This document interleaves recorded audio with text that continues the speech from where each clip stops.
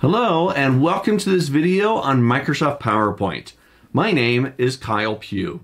Now I'm going to walk you through during this session a brand new feature found within Microsoft PowerPoint Office 365 or PowerPoint 2019. So as long as you've got one of those new up-to-date versions, it is now March 2020, you're going to have access to this feature. Now if you got an earlier version like 2016 or 13, now you still will be able to take advantage of presentations that have the Zoom feature in there. They're just going to act more like links. But you just won't have the ability to create new Zooms inside of the earlier versions.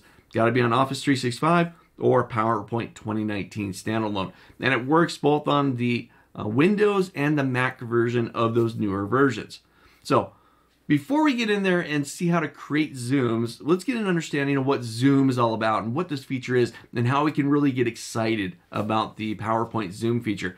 Now, open in front of you, I've got an example file and I'll provide a link for it down in the description. This will take you to my blog where you can find a link to this PowerPoint file. Download it, you can follow along with me, you can practice with this file before you start to implement this inside of your own PowerPoint presentations.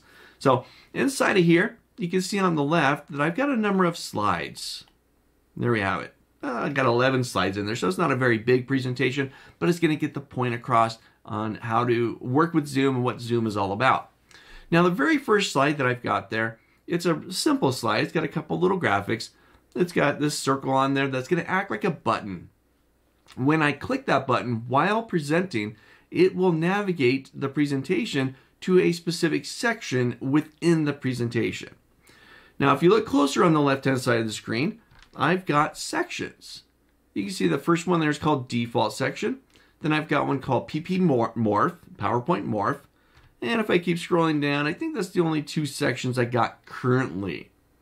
Now, the idea of Zoom is it creates a navigation screen, kind of a splash screen, a table of contents that the presenter can then utilize to navigate around within the presentation. Take a look. I'm going to go ahead and on my keyboard, I'm going to press the F5 key. I'm going to start the presentation, start the show. So I'll bring it up on my screen. And now you'll notice when I run my mouse over this button, this graphic here, it says Morph, I get the little finger icon like it's a link. And when I click on it, it will zoom to that portion or section of the presentation. This is the PowerPoint Office 365 Morph. This is what Morph's all about, yada, yada, yada. I hit my right arrow, click with my mouse. I'll then be able to pick up and navigate to the next slides within the presentation. Talk all about Morph, see examples of Morph, and so on. Now, when I'm all done with this section of the presentation, I'll just quickly get through these slides here. Here's the last one. When I hit my right arrow or click again, it will then take me back to that screen that I started on. The Zoom screen, the presentation screen, the table of contents. Now imagine I've got all sorts of little graphics, little buttons here that I can click on that will take me to specific areas of the presentation.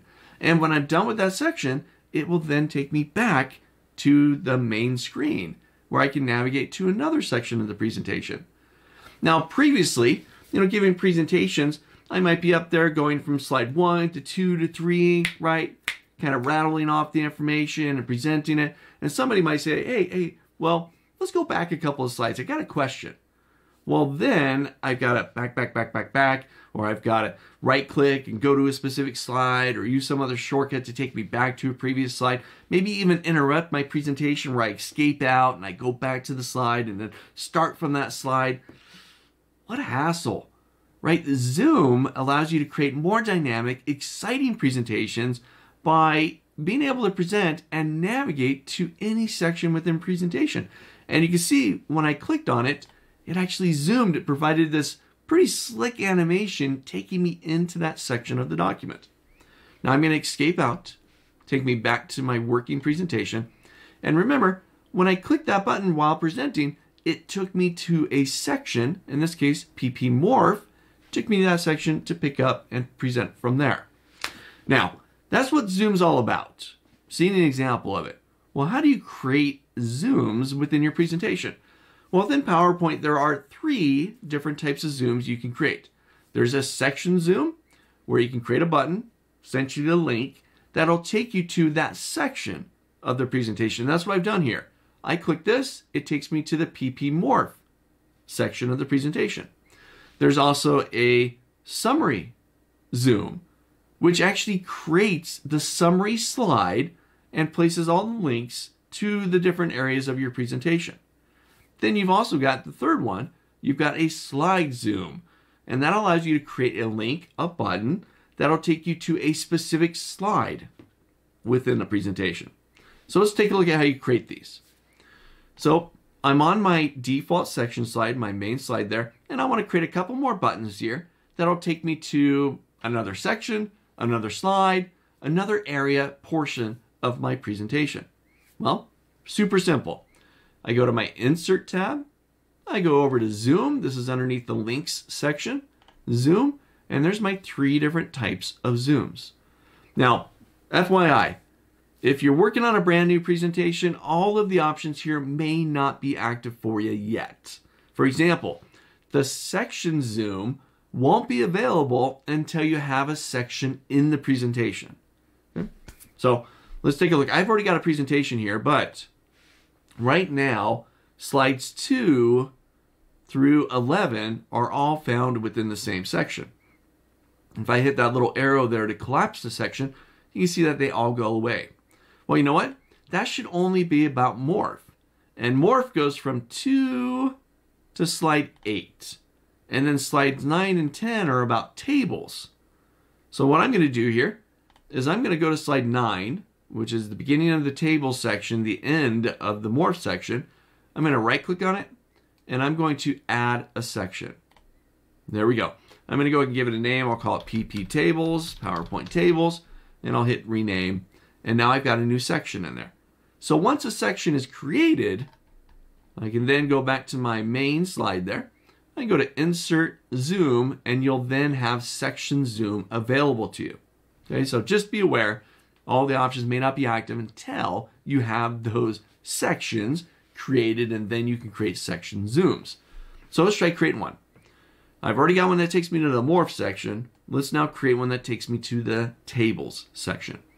So again, Insert Zoom, Section, and here I'm going to pick a specific section. So I'm going to grab my section PP Tables.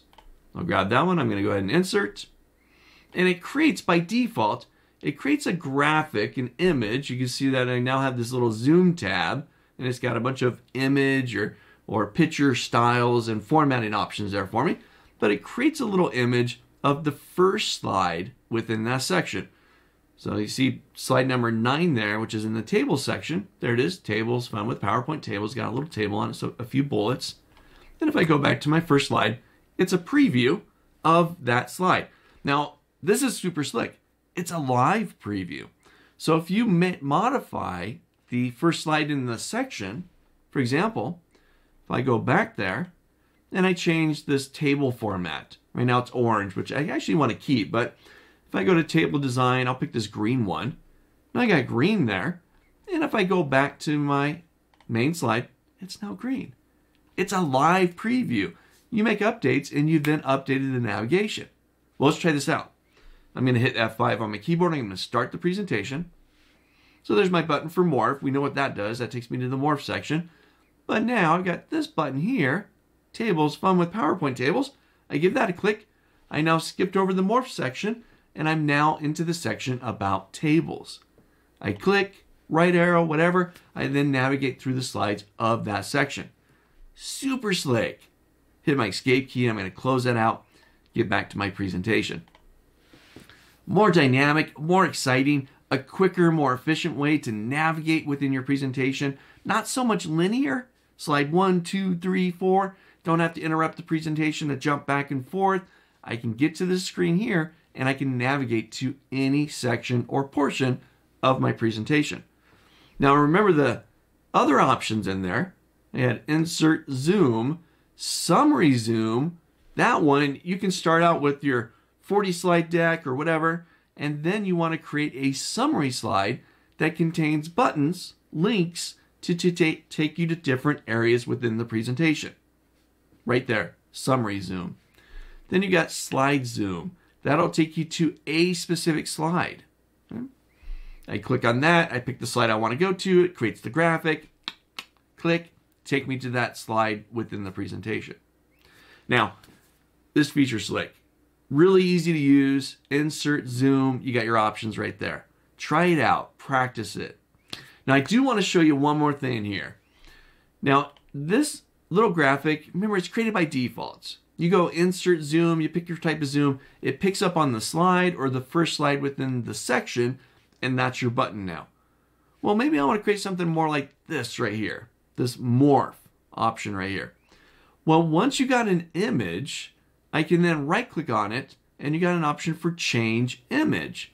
And from there, I can change the image, I can navigate to my computer, I can find whatever image I want, something I've created, something I've downloaded, I snapped a picture with my camera, whatever it is.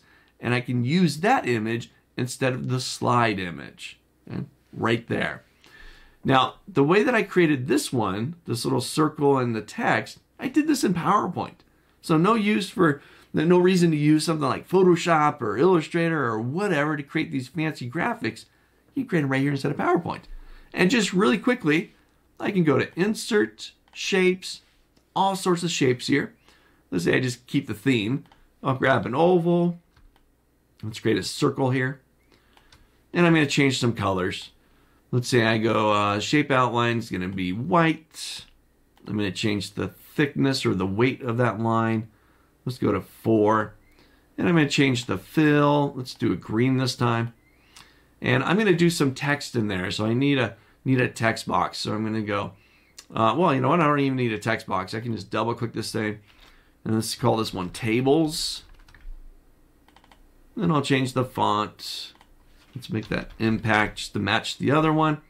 And that's looking pretty good. Let's move this guy out of the way. Let's put this one here. So this just really quickly, I create a little shape. Now what I want to do is replace this right here, the default graphic, the default slide, with this image.